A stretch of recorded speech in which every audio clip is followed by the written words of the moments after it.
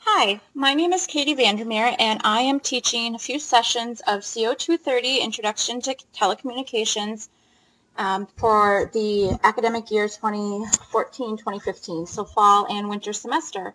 Well, maybe not winter, but right now for fall. So um, first off, I want to take a minute in this welcome video to go through the components of Blackboard and how this course is laid out. So to begin with, announcements. When you first log into our session, and your session will be a little different depending on what session you're in. In fact, let me turn that off so it'll look more like a student view. But I use this announcement section all the time, many times a week. The course that I'm teaching is completely online, so as a student you don't have to come to class or come to labs for anything, but you do need to log into Blackboard several times a week and make sure that you're communicating properly with the course. Now, given that this is telecommunications, we can communicate globally in many ways over phone, email, video conferencing, networking. So it's a great class to have online because it's the title of the course. So the only thing with that is that you have to have some self-motivation. So log into Blackboard often, check your email, your student email often. Every time I post an announcement, which will be several times a week, it will send you an email as well. So maybe connect with your mobile phone to make sure that you're checking in with the course a couple times a week. Now, with that said, there's no particular time that you need to be online. There are due dates, but there's no particular online sessions that you meet at any particular time, but we do have due dates every week in this course. So we'll look at that. Now here, I'm going to just go down through the course. Here is professor information. This is me. I am Katie Vander. You can go out to my website, which I would encourage you to follow. It's a blog website, so you can follow the website. There's a ton of great things on there and things that we'll use throughout the semester and I'll reference. So job opportunities, things that are going on at the college, information that I want to share with you, just things that are going on in my educational world, and everything about me. So check that out. Now, additionally, I have a couple Facebook pages that if you're on Facebook, you should follow. One is Katie at grcc or Katie at grcc off of Facebook. And, oh, hold on one second. Okay, my Facebook page is facebook.com/KatieGRCC. And like my page, because I do a lot of, again, job opportunities, information about what's going on with me, educationally wise, what's going on at the college, just a ton of different resources for you to connect with the college community. Additionally, I have a group of women and I started last spring, Lady Geeks of Grand Rapids, and this is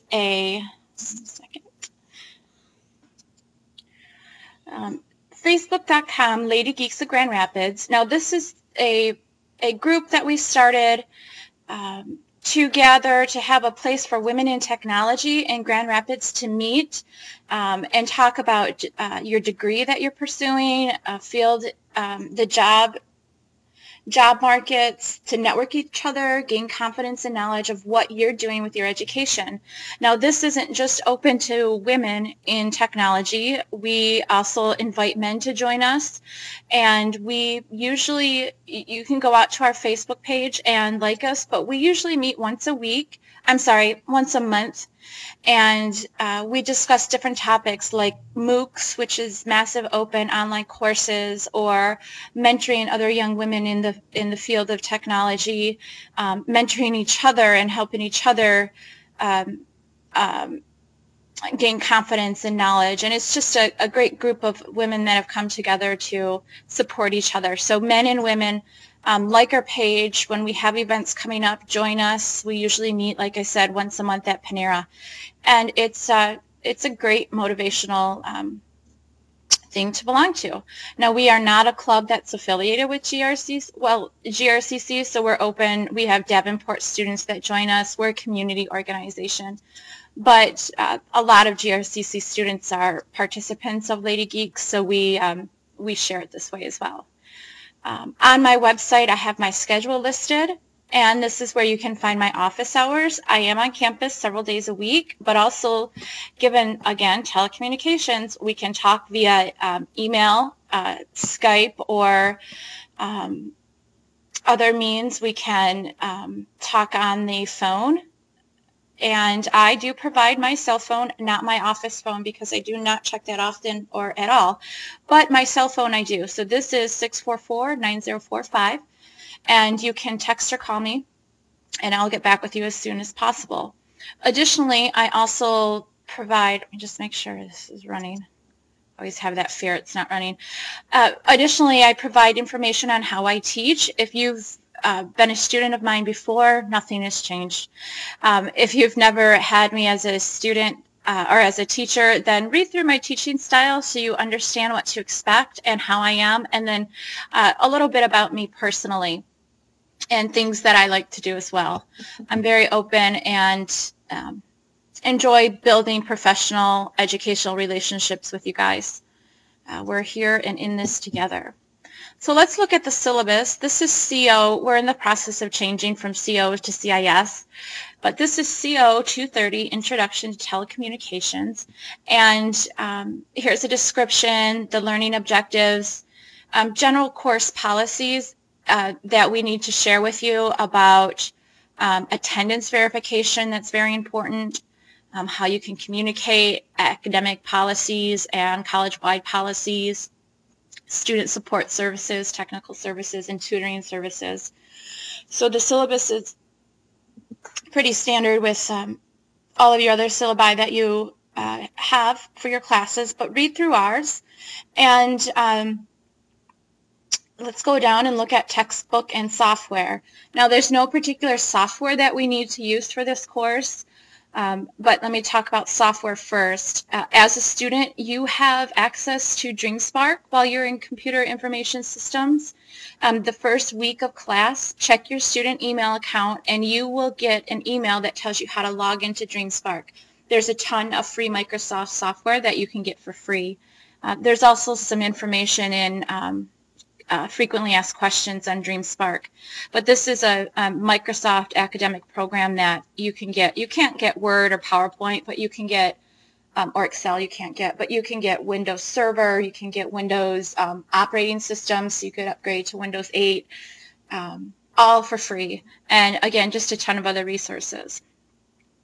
So what we do, what your primary resource is for this course is going to be the textbook and videos that I'll share with you through our learning modules. So here's the textbook that's in the bookstore. It is Introduction to Telecommunications by Anu Gokhale, and it's quite costly. However, this is not the correct publication date. We're using publication 2, so it's a little bit more current than this. But the book in the bookstore is quite expensive.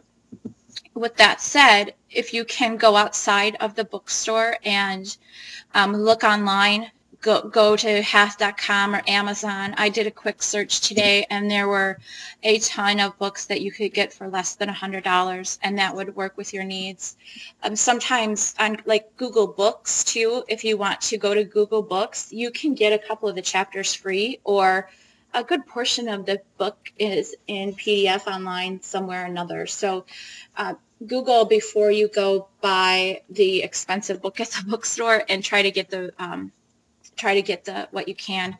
So I apologize for the cost, but there are other alternatives. You can rent nowadays, and you can buy it used as well, and the bookstore has all of those options available for you.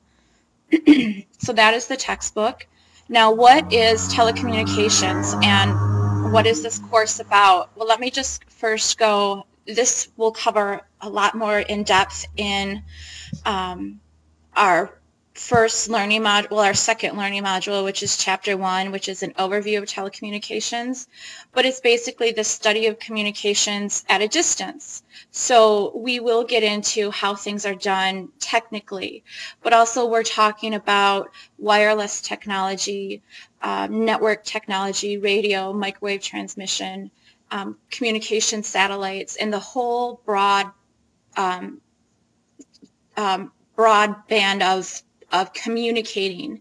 So in the earliest means, we're talking about beacons, smoke signals, signal flags, and so on. But now, of course, as technology advances, and with the Telecommunications Act of 1996, things have changed quite a bit in how we share information and how we go through our day-to-day lives.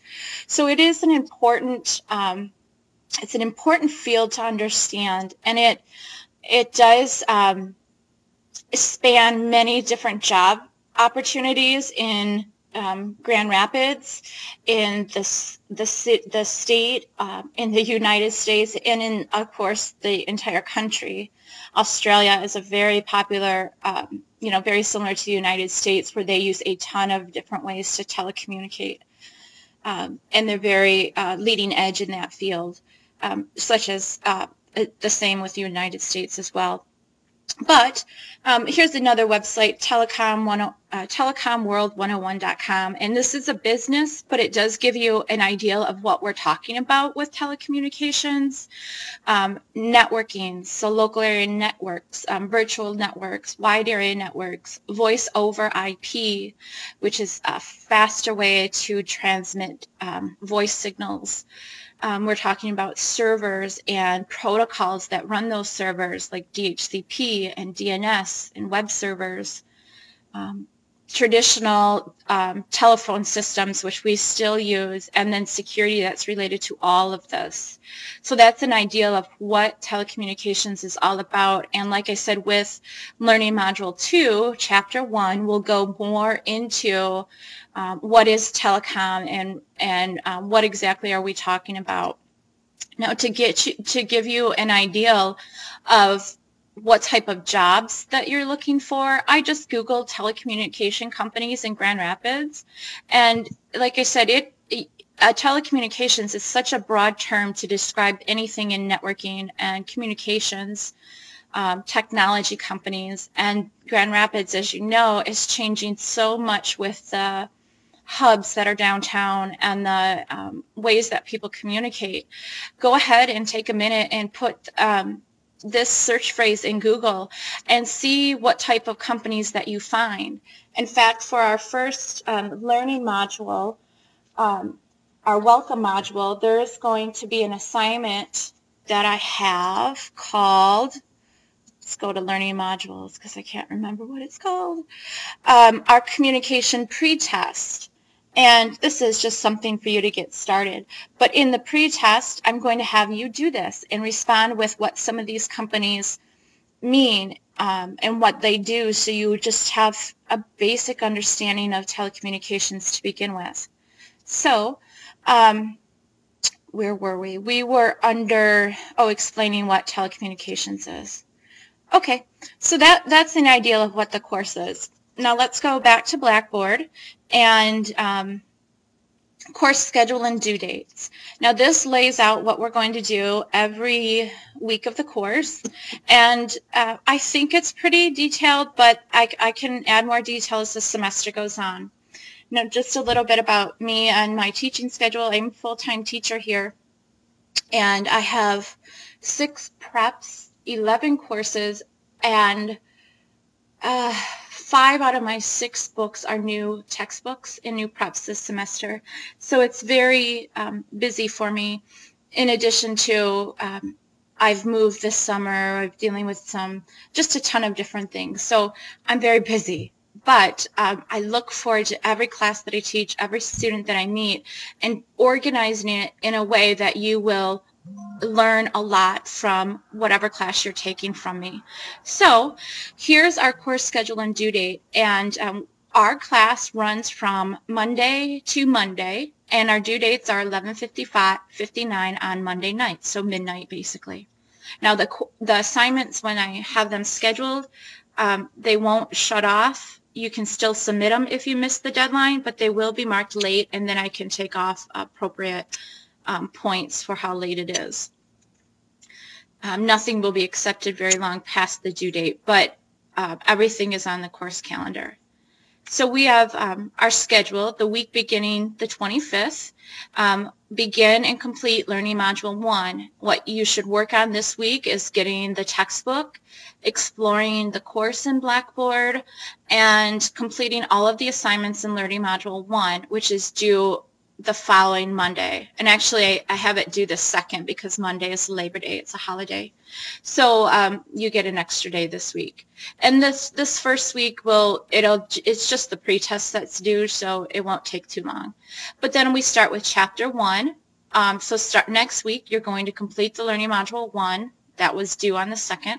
And then you're going to begin Learning Module 2, which is the overview of telecommunications. Now I will provide the presentation, the PowerPoint from the chapter, and I will create review videos, which will include videos of me explaining some things, which I'll try to keep short, and also videos that I find online that are helpful. And then you'll complete all of the assignments in that learning module, which would then be due September 8th at 11:59. So you can see how the course works. And again, every week I will, several times a week, post announcements, give reminders, make sure that you are a responsible student, though, and you log into Blackboard and check your email and see what's going on.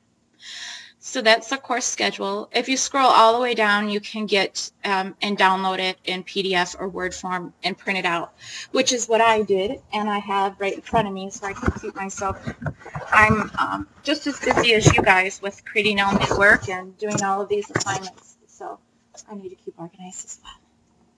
So print it off if you're a paper person.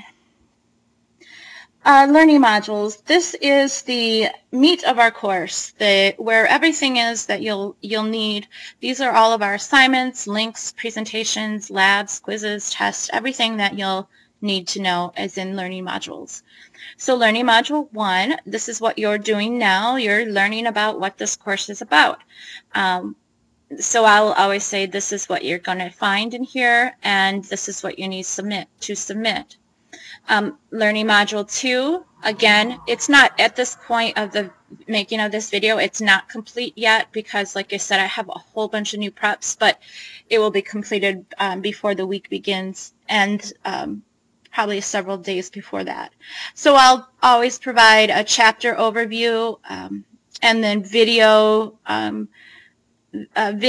and then the homework. So I made this one available so you could get an idea, but it's not complete yet. So there's the PowerPoint presentation. There's overview of telecommunications, which is the chapter title. I'll provide several videos, and I always embed them so that they're easy to control. But I wrote a little note here. It's incomplete, meaning that I have more videos to post. I just haven't done that yet. So we have one there, and then I'll post the homework for this chapter. And that will be linked to the grades, which is where you'll find how you're doing. And then it'll be linked to the calendar, which will show the due date for our course. I have some resources for the interested. So I have my websites and so on. Glyphy, which is a free online diagram tool. I'm not sure if we'll use that this semester or not. And then the glossary for terms from our book and from telecommunications, other telecommunication books. But some of our homework will include definitions and terms. So you'll have to, that might be a good resource for you to look things up. Send email. You can use this to contact me. These are just Blackboard tools. Discussion board, I have this available for public use. We don't use it for grading or discussion requirements, but if you come across something interesting that you want to share with the class, please use this forum to share information. Let's use this course as a way to communicate and help and share with each other in learning about this field. connectivity and tutoring information. This is just more information on Blackboard instant messaging, if you need help tutoring with tutors for any of your courses. Frequently asked questions. Again, some information on DreamSpark. And then accessibility concerns. So primarily with this, it just explains how accessibility is used in this course and gives you a link to Blackboard accessibility.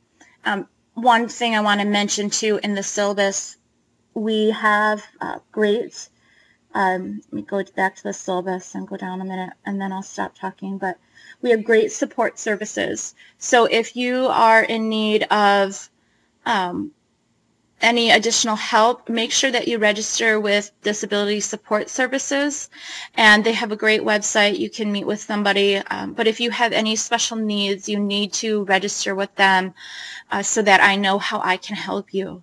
So go out to the Disability Support Center at the college. Great. I thank you for listening. I didn't need to talk this long, but you needed something to do the first week. So thanks for listening, and I look forward to getting Learning Module 2 ready for you to go on next week. I hope you enjoy this course, and I'll talk with you soon.